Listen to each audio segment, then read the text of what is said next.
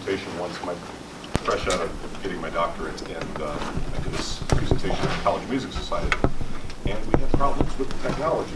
And one thing I learned from years of teaching elementary kids is when little ones before a concert, everything's a crisis. Oh my God, yes. And I learned very quickly. Holy cow, it is. To talk like this and say, Spencer, have a seat. It was his name, Spencer, have a seat.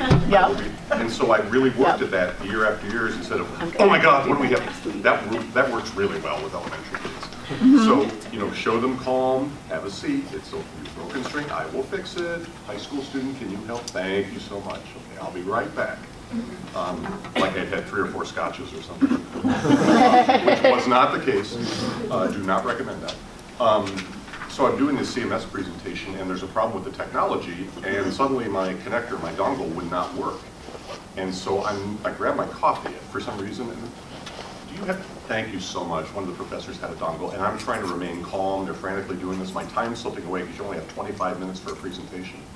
And I'm sitting here, okay, we'll get it fixed. And I think that elementary thing kicked in where I'm nice and calm. Well, I didn't realize the rest of my presentation I presented to these very, big name academics in the audience with a coffee cup in my hand the whole time. I left it in my hand. And boy, did one of my mentors from Northwestern come up to me afterward, bought me a beverage and said, are you where you presented with a coffee cup in your hand the whole time? That's not something you do. So I'm very mindful of that. So I actually always take a sip before I present. And I put it down. There's my story. Thank you for coming. Picture is worth 100-ish words. I don't have a lectern to kind of look at what I have here, so I apologize for looking back at the board from time to time. Some thoughts that encourage us, by the way, that is probably the most 7th grade picture of all my kids, 7th graders. The one young man is now a professional living in Boston, and the young lady is in the military stationed in Germany. And so both bass players, it's great when you have those kids that started in 4th grade and go all the way up through high school together. I taught in a small town in Northwest Ohio for 10 years, 4 through 12. I was the only orchestra teacher. In Ohio, I was able to see my 4th graders through 8th graders 5 days a week if I wanted to. And then high school, right. And when I moved to New York and encountered the pull-out lesson concept, it's still rather new to me. But you get to know those kids really, really well in that sense. So one thing, I'm not here to, I don't know any more than anybody in here. I'm just older than a lot of you. and I've done this for a little longer than some of you. But I want to share some things that I did with my kids as a school teacher, make some connections to the research practitioner literature, but this is more of a teacher-friendly session, I hope. The 70-30 thing, 70% musical activity, 30% non-musical in a lesson. That's something that always stuck with me. My mentor always said, research suggests that if you're talking or not playing more than 30% of the rehearsal, it's not a good thing, so try to, and most new teachers, they time themselves, and it tends to be 40-60 the other direction. They tend to stop, rehearse a measure, and then 7 years ago, our founding fathers invented F sharp on the D string violas, you need to do this. And they go into long verbal diatribes. And how can we encourage learning without words a little bit more in the rehearsal? The remember to or make sure you think. If you came last night, that's one of my pet peeves is when I watch a student teacher and I talk to them afterward, if you say like, okay, let's stop violas, remember to make those C sharps nice and high. Okay, let's move on. It didn't sink in. Or make sure you do this. Instead of actually striking while the iron's hot, involving some modeling, some echoing back and forth, some drill work. My reading on how learners construct knowledge has impacted my feelings on using models and analogies. The fact that relating it to something an elementary student knows already. What do they bring to the learning process? They are not a bunch of empty black boxes that you're filling with information. Learning is not about stuff anymore. Actually, I'm not sure if it was, but it's kind of what we used to think it was. You can now Google stuff. It's about showing them how to use stuff, including their prior experiences, or movies they like, or songs they like, or feelings that they've had, or dogs that they've petted. Any of you use that analogy for a fuller bow, pet a large dog? You know, what happens if you pet a cat like this? Yep. It will probably scratch you. Observing student teachers, like I said, I learn from watching things they do well and things that are challenging to them. And one thing I've noticed through all of this, teaching and observing and reading, and And something I found as an elementary teacher, the more music you engage the kids with, the more music, the more they want to play, the more they'll give you back. So I want to do a little activity here. If you could take a second, you could scribble something down if you want, you don't have to. What is happening here? Nonverbal. Take a minute and construct a little story in your head.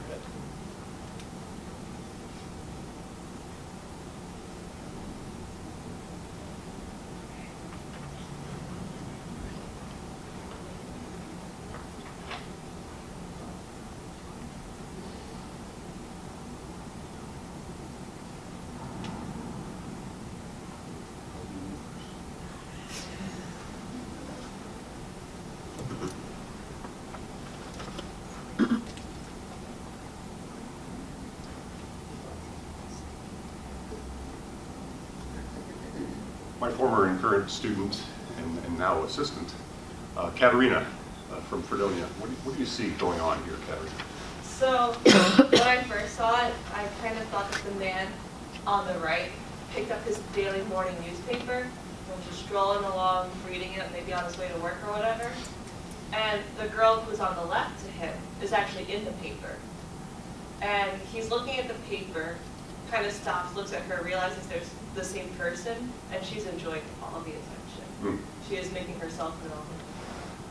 Thank you. Anybody have a different take, a unique take? Yes, what's your name? Dan. Dan. They were reading it together. They saw a picture of a woman looking funny, and she's doing an impression of it. Oh, nice. It's kind of an exaggerated pose that she's making, I guess. One more? Anything unique to the others? My guess is a lot of people in this room had very similar. We've seen a lot of this world, unlike a lot of elementary students that might have 16 different interpretations of this, where we are like, okay, I've seen this, I know what that look is, huh? That type of thing. And it goes to how kids, adults do, but kids will interpret nonverbal communication in different ways. How many of you have used a gesture and then gone home that afternoon and went, okay, that didn't work. I got the opposite of what I wanted. And you have to exaggerate with kids with regards to gestures and sound and visuals. With regards to sound, I recall when, those of you old enough to remember when the first Suzuki CDs came out, the David Nadjian recordings. When I was at Cincinnati getting my master's, there was a group of teachers that hated them because what was very exaggerated staccato in the original LPs and cassettes, some of the younger students are like, Yes. LP, were very exaggerated and dry, and suddenly here's David Nadjian, the ex-principal of the New York Philharmonic, with really soft staccatos and beautiful sound, and a lot of teachers didn't like that because the kids are being encouraged to listen to those recordings, and suddenly they're being thrown a loop saying, well, wait, isn't this staccato? He almost plays them too beautifully on there. So it can be an oral thing, but it also can be a visual thing. We can interpret visuals the same way. Visuals or analogies can reinforce what you want to say. Give me a gesture, somebody in here, when you teach your young string players. Something you do to supplement the words. Yes? That. Oh, that. You were giving me a gesture. You're like, awesome. Right, show them the left wrist. Yes, ma'am? This, you know, when I'm teaching bow lifts, like a lot of You do this. it in their face. Yep. Like that. And you know, we learn as undergraduates in conducting class, you never count off, you do this, this, this, and then you get out in the real world and realize, And no, you I have to count off. have to be much more of a gorilla. Sometimes get on the podium and stir the big pot and do all of these things. And then hopefully as the kids move through your program and get older, then you can be a little more subtle in your gestures. Visuals or analogies can contradict your words. They can be a substitution for a verbose message. In the name of efficiency, I can look at my youngsters and say, how do those tomatoes look? And suddenly pop. They're not squishing the tomatoes anymore. One of my students calls it squishing the hamster, which I think is kind of dark. So squishing the tomato. Add visuals or tactile element to the meaning of your words, so it can do the opposite. And it can accent or make your instruction stronger, like what we were just talking about. And it's a good day when you incorporate Kramer into a presentation. I love this because my younger students have no idea what Seinfeld is anymore. So some people are here. A lot of the research comes from the idea of learner styles and preferences. You know, the good old visual learners, the people that need more words, the people that don't need analogies even. They just want to know exactly what to do. Suggesting that we encourage our students in deeper listening and thinking in sound as opposed to thinking about sound. Responding with something musically instead of always describing. As I mentioned before, it can supplement and reinforce the message, not necessarily replace the message all the time. Words are still important. The constructivist idea of drawing connections between new material and prior knowledge. Your kids like to hear you playing for them as well. Mm-hmm. How many of you just pick up your instruments and play for them? Not necessarily just, you know, Happy Farmer or something that they're studying, but maybe something that you're studying if you're currently still playing or taking lessons or took lessons in college. I tried to start and end every semester when I taught with all of my classes by playing something I had worked on over the summer, normally a short Bach movement. I would walk right in the room, they'd be sitting there, but instead of saying, let's go through the syllabus, I would pull my violin or viola or cello or bass up and play something for them and say, good morning, it's great to see you all back. It's a great way to start the year. And I loved it even when I made mistakes. And I could say, hey, I just made a mistake, and we're all going to make a lot this year.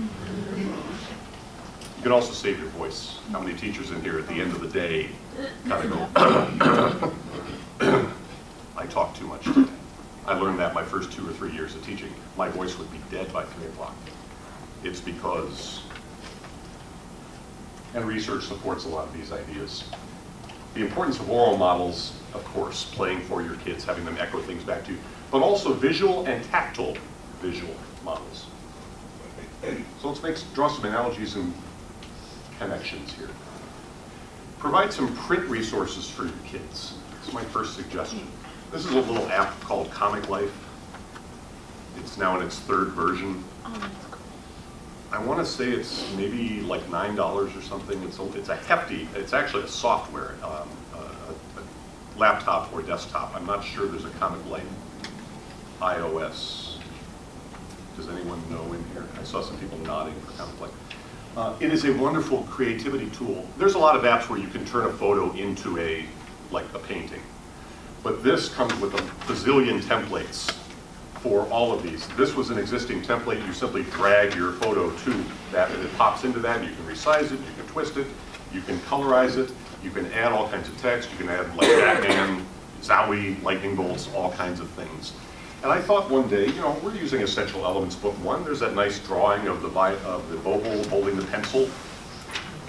But there was something I wanted to convey, and I was having to do it via words to supplement what was already in the book. Sometimes a lot of young teachers kind of think, you know what, I'm going to do my own method book. Because I have my own ideas about this, and then after a few weeks you realize, oh my gosh, I don't have time to do all this. I'm just going to use this excellent method book here. But creating these, yes? It's $4.99 on the App Store. So it is a mobile app? Yeah. $4.99. I'm not making any money from these apps.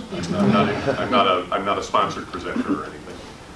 I just think that's a really neat thing. If you carbon date my hairline in the lower left there, this is about 15 years ago, or 10 years ago rather, when the app was brand new, when the software was new. So highly recommend things like this. That's my bow-hold steps that I would describe in class. Well, they could take this visual home, and instead of writing it down in their method books, here's kind of an attractive thing. And having your youngsters create stuff like this as well. Maybe creating comics with photos of them doing it, instead of me and my hairy fingers here. So the bear claw, turn the bear claw upside down like you're holding an egg gently. Everybody say this back to me. Thumb is 1. Pinky 2. Drop 3 for 3. Drop 3 for 3. We do our flexercises and all of these old things that are so time tested and true. We did that in class, but then have them take that home to reinforce. Plus they get a kick out of the fact when their teachers design things for them. And I would write on the upper box there, I would say for the 5th grade orchestra at Bryan Middle School. They would think that's really neat. It's published. Provide visuals for your students. A lot of you decorate your rooms.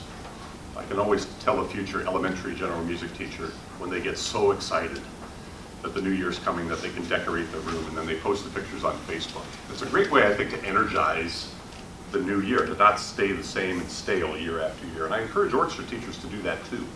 But with attractive colors and everything on the wall, do you have things on your wall that you can point to?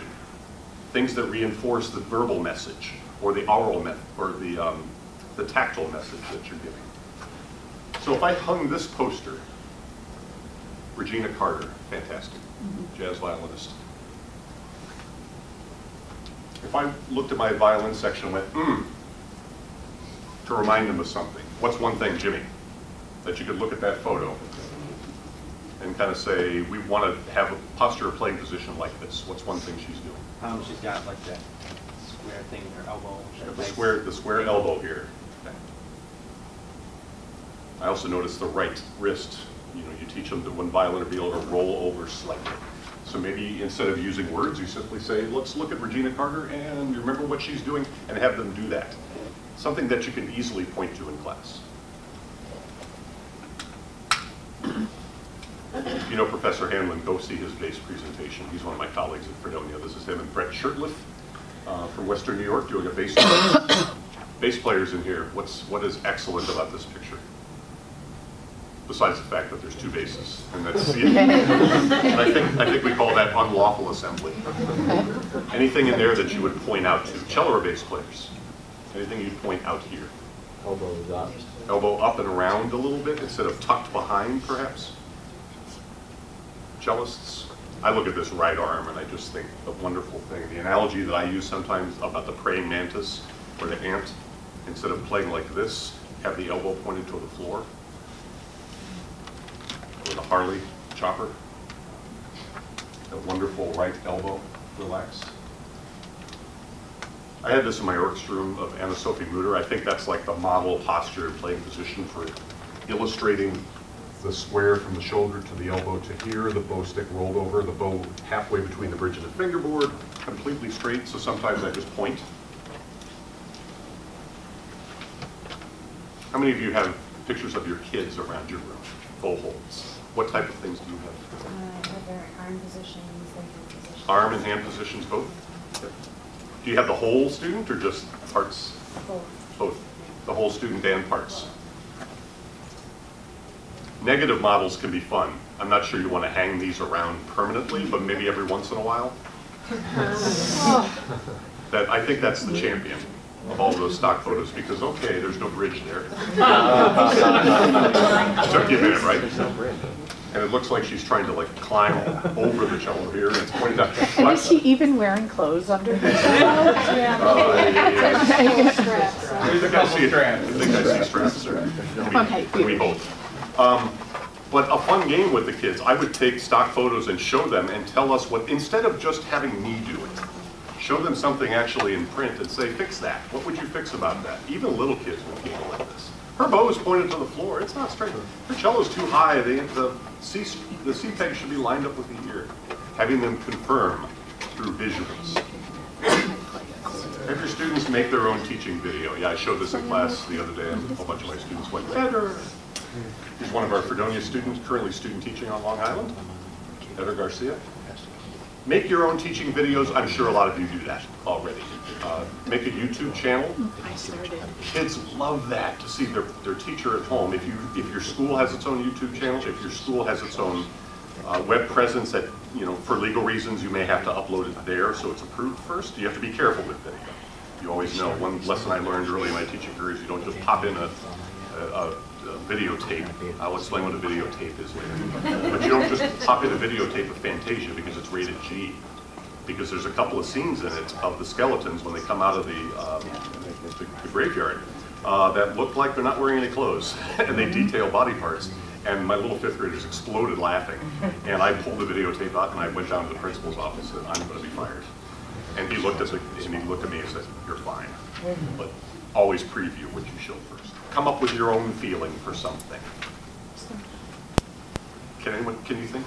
Well, It was Dan? yeah. I not really made up their own game, but just one time I noticed a couple bass players like turned towards each other when they were learning Mary Had a Little Lamb, and they were like, bass battle. And Bass battle. as if they were doing reps, so they took turns playing Mary Had a Little Lamb at each other, and they would like decide who played it better. Nice. And then you pull out the Roy Clark, who just passed away, and Earl Scruggs banjo battle back and forth. Yeah. You equate it to something like that. Bass battle. I would think your middle school orchestra teaching antenna would go up and say, wait a minute, I might need to step in. What are they doing? They kind of use the word battle.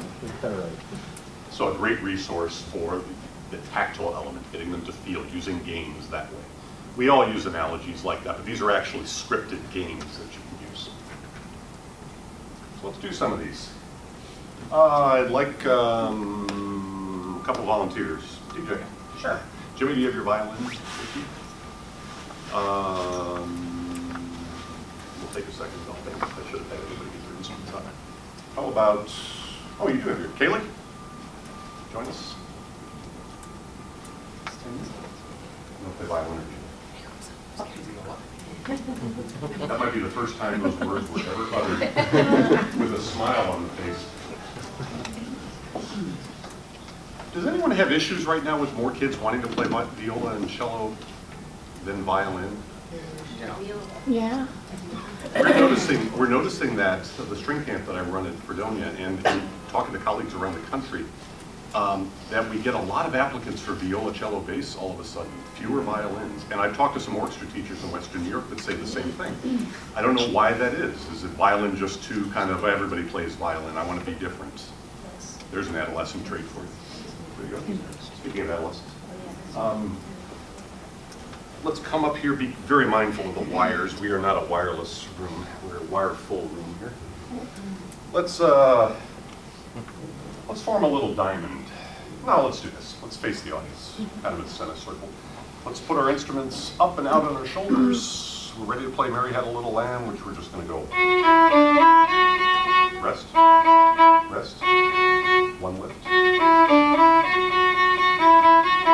Rest, rest, rest. So the rest version and the non-A string version.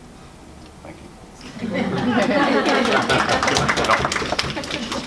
It's habit to say hippopotamus when I look at my feet. So, we're going to put our instruments up on our shoulders, and on the count of 3, posture's okay, but we're going to give what's called the attitude sniff. So on the count of 3, we're all going to go 1, 2, 3. I'm the best. And you have to say it. So could you all say that with us? Ready? 1, 2, 3. I'm the best. Used to do that with kids to establish the up and out feeling. Plus it's adorable at a concert. When I'd be at the keyboard ready to play with them at their first concert, like in the picture behind you here. And I'd be on this side, and I'd say, hold on 1 second, parents, sorry, do a little attitude sniff to show us our posture, and all of a sudden they would all do that. I've had some of our Fredonia students who are out teaching on Long Island and Western New York now that say they do it with their kids and they love that game. I picked it up from a predecessor, bless you, of mine. So just reinforcing that, the I'm the best instrument up and out type thing. Here we go.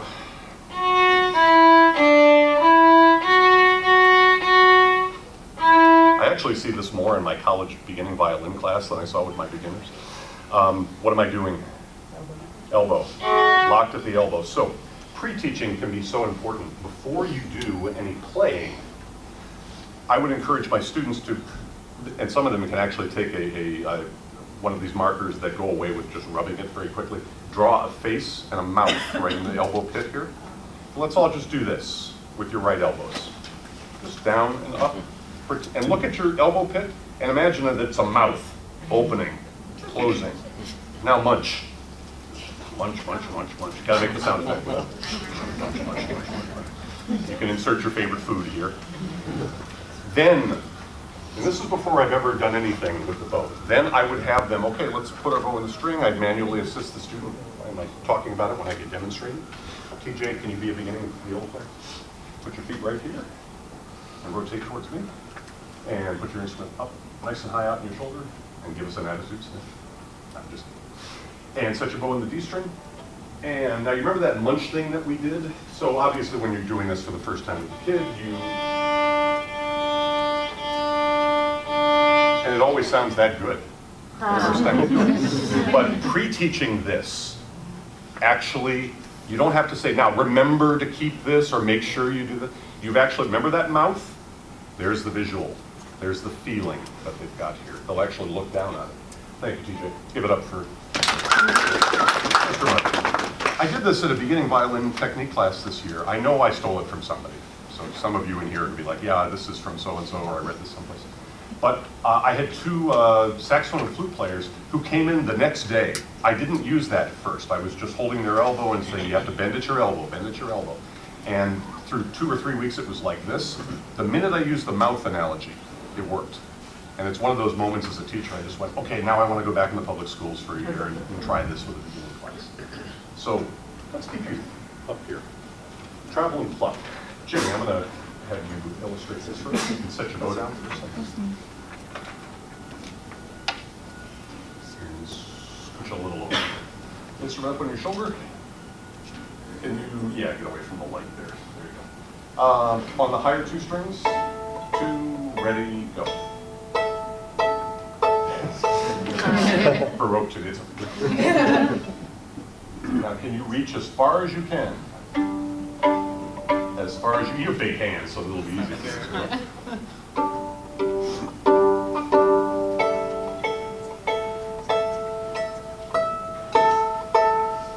As far as you can. A lot of kids will get to here, and you'll have to say, "No, keep going, all the way to the top of the fingerboard." So they realize they have to bring that thumb underneath for. Ready, go. Now do 4 of these, and then immediately.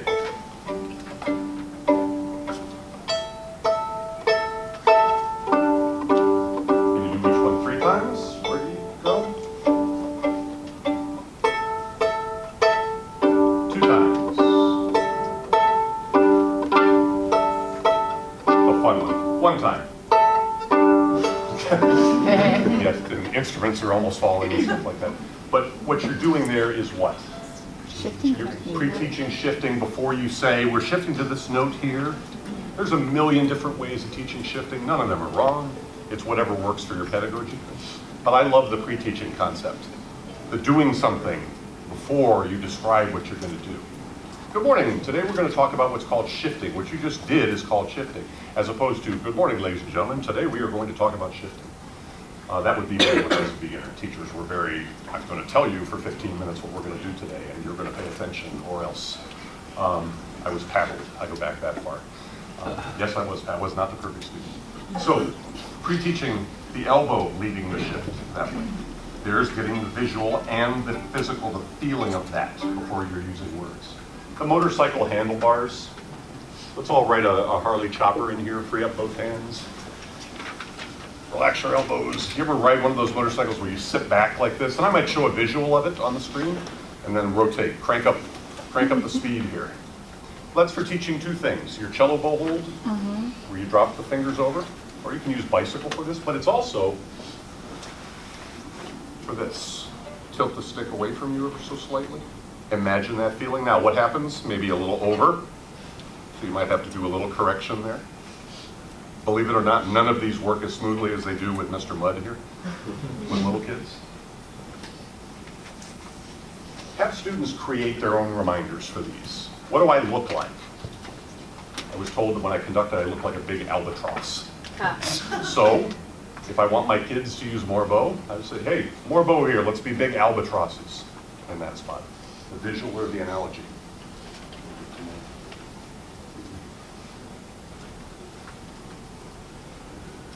The NASA equipment. Always mindful I'm going to knock the speaker over. So I'm going to ask, let's have Kaylee do this. Kaylee, could you grab your viola and your bow? Actually, just your bow. I'm doing a little improvising here. Now I'm going to give you this, there's a piece of equipment that the school had to purchase. It's made of space-age materials developed by NASA, in which you just have to be very careful that you don't drop these. And by that time, my 4th graders go, that's a toilet paper roll. Like, no, it's not. I don't see any toilet paper. It's very delicate, but obviously, okay. Some of you have done this before, the toilet paper roll. Could you take that and pretend like you're talking on the phone with it? Now, see, here's where we have to change. A lot of kids talk on the phone like this anymore. So maybe just having it on their shoulder, but for now, let's pretend like we talk on telephones like this. Hold your bow in your fist. I would do this even when we're teaching the bow hold. Pre-teaching bow direction. Can you set the tip of that in there and make sure that Make sure this doesn't move around. You keep it against your face. Now push up, pull down. Push up, pull down. Push up, push up. Ah, gotcha. I always do that. Pre-teaching straight bow, you're also forcing the elbow to bend. It's an old Suzuki thing, the toilet paper roll. I've noticed in the past few years that people are starting to not use this old game. I think it's wonderful. I remember asking, I did not save my toilet paper rolls a couple of years ago, and I asked my methods class students, hey, do any of you have any toilet paper, empty toilet paper rolls around your apartment? And Bailey Marshall goes, well, I will. So I encourage them to save them. Thank you, Caleb. Oh. The wiggle, stop, and pop. Let's have TJ do this on viola. What I'd like you to do, on your lowest string, we're trying to develop tone here with this little game. How about on your G string or your C string? Let's do the C string for you. I want you to set your heavy bow, drop your bow as heavy as you can, with so much friction that you're trying to go up and down bow, but you can't make a sound except for those annoying little ones. The minute you say that, they'll all try to make the annoying little ones. Yeah. So let them get it out of their system, and then wiggle, stop, and try to make one pop like this. That was 3. So every time you have to stop, wiggle. That was 2. Stop, wiggle, and. That was 2. Stop, wiggle, and. Now see, I cheat a little bit. If you notice, I laid my hand on the bridge for support.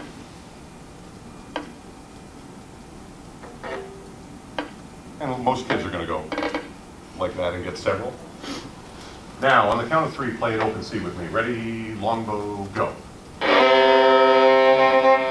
What you'll end up with is a contact point there in that type of sound, and you can refer to that if something's forte in your music. Remember that heavy friction sound that we got with the stop, wiggle, and pop? Getting it to move. Give it up for TJ. The add a note slur, Jimmy and Kaylee both. Teaching slurs, page whatever in essential elements. We look at the slurs. 21, you got it memorized. I used to have the numbers memorized. I don't have it anymore. I can tell you where can was, or for Pete's sake. For Pete's sake. Let's play for Pete's sake. You can teach slurs the way it's written in the book. When I was a kid, we always looked at the music while we were learning the concept, and research and practices told us Pestalozzi was right, sound before symbol. Rest, rest. Rest, rest. And of course, being judicious with vibrato, because the minute you start vibrating, you're going to have some kids go, what is that thing you're doing with your hand? Yeah.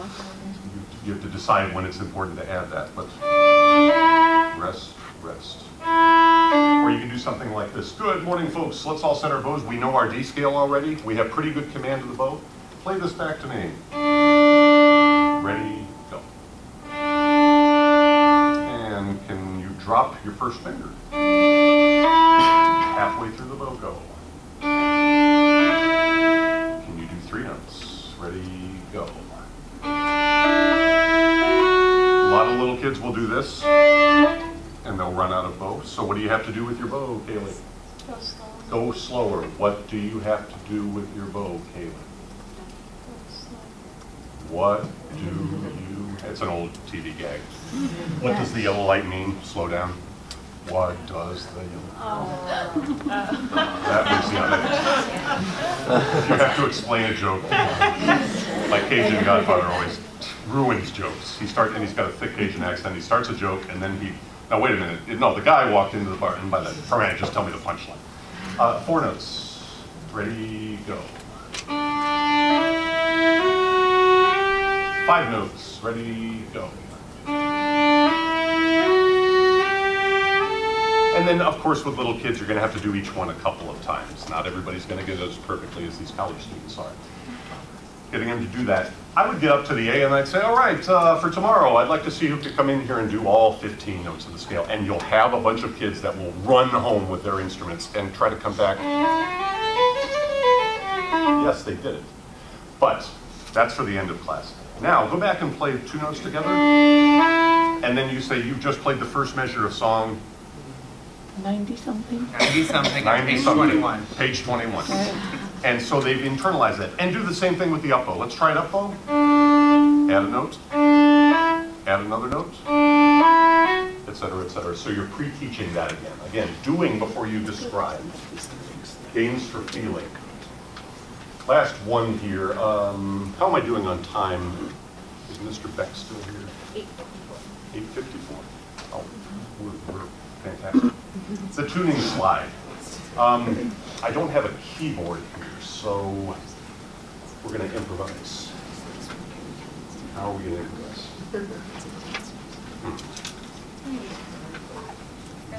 You know what? I'm going to step over here. Let's do this. Jimmy and Kaylee, could you come over here? If you can, lean over a little bit here. I would be behind an upright piano or a clavinova, and I'd be hitting a piano A, and with the sustained pedal on, so there'd be an A. So Kaylee, could you keep plucking an A for us? Yeah, just plucking an A. Hold an A. A little bit louder so everybody can hear. Okay, Jimmy is a little fifth grader in here. He's going to set his instrument down here. He's just going to walk up to the piano.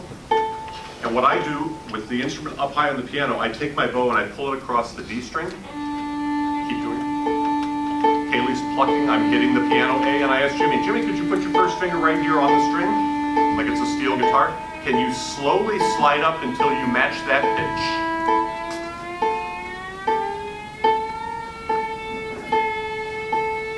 Aha! Let's try it again. Go back. See if you can slide it.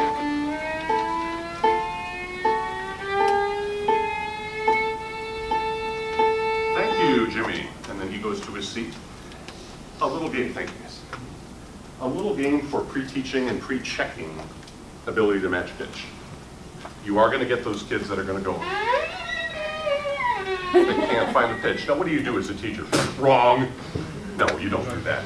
Right, join band. You don't do that. Actually, I had one of those Meisel string instruments, collapsible rulers that have the instrument sizing thing that you can use to kind of measure arm length.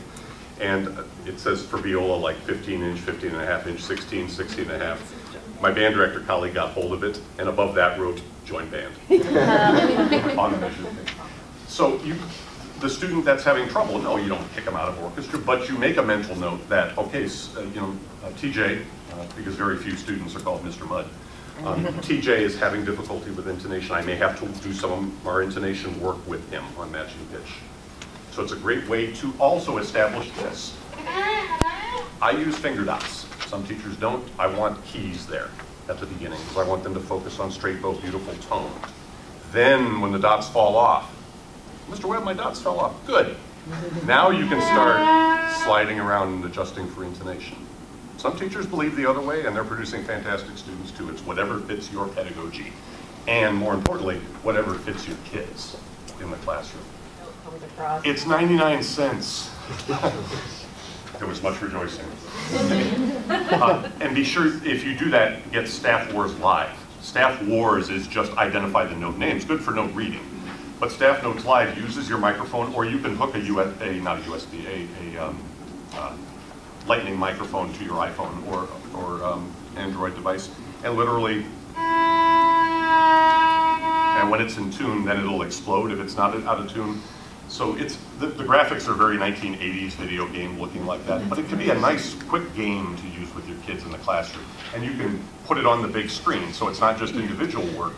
A lot of kids will want to download it and do it, but you can actually make it part of class. Is already out of tune there? Let's play that. Cello is in C. So using digital technologies, and obviously using things like GarageBand for creativity, getting kids involved in creating. Yes, ma'am? Can you choose what note it does, or does it choose? It chooses for you. I haven't done that. Hannah, do you know if you can actually choose the note? Yeah, I think it just chooses for you. It's just kind of a And I random think you thing. can However, select you the can set the Yeah, range. And in the opening screen, it actually has a treble clef, a tenor clef, an alto clef, the king of all clefs, and I'm a viola player, and a bass clef. And you can also adjust the range. So I guess you can choose notes if you want to choose like between two notes. You can do that. Getting to the end here, send a note home to your parents with regards to these tactile visual images. Your parents, a lot of times, well, she's practicing, Mr. Webb. She seems to play rondino every second of the day, driving us crazy, walking around the house, practicing 300 minutes a week. I used to tell parents, that's wonderful. Don't be alarmed when it goes down a little bit when they get to the 6th grade hump. When it's not quite new anymore, you nudge them over that hump a little bit. But what you can do is give the parents in a letter maybe a list of buzzwords and say, ask your student, is your bow making a T with the strings? And ask the student to show their parent this. The parent might not be able to assess their progress, but they can use that buzzword. Ask them to do the attitude sniff for you. Why is the attitude sniff important? The up and out when we play upper string instruments. The cellos, the basses always felt left out, so I always made sure they assumed proper right and left arm position when we did the attitude sniff. The swing and the pendulum. Ask the kid to swing back and forth. A lot of you do this with your youngsters. Have them get to, make sure your fingers are over the string you want to play. Have them do the pendulum. The open and closed mouth thing, like this. Unsquishing the tomato. And the motorcycle handlebars. These are all things easily parents or guardians can say to their children to reinforce stuff at home. Tactile images. Could you turn to somebody next to you? Why don't you volunteer somebody you were just, in our last 5 minutes here, volunteer somebody you were just talking to who you thought had a really good one. Here. There are people pointing at you in the plaid red. What's your name? Evan. Evan. I guess it's kind of a game, but for my bassist, we do the bass player salute or handshake. They do left thumb at the base of the temple, then eyebrow, nose, lip, lip. And that way 3 and 4 are together. Space from 1 to 2, 2 to 4, thumbs across from middle finger. Would you stand up here? There's a lot of frantically writing right now, so let's not rely on words. Would you mind, Evan? I don't mind. Turn toward the crowd. Okay, I'll take my glasses off too. Okay. So left thumb, or I guess would I mirror for them? Yeah. You know what? You okay. do a lot of this, by the way, and then you have to be careful of turning your back to your kids. But sometimes you have to explain to them because they will put the opposite hand. Yeah, I just do everything other way now. Fantastic. Mirror it. So left thumb at the base of the temple, index finger on the eyebrow, middle finger on the nose, other fingers lip, lip. And then you got your 3 and 4 together. You have your space from 1 to 2, 2 to 4, Nice. thumbs across your middle finger, and then they can identify other basses by just, so.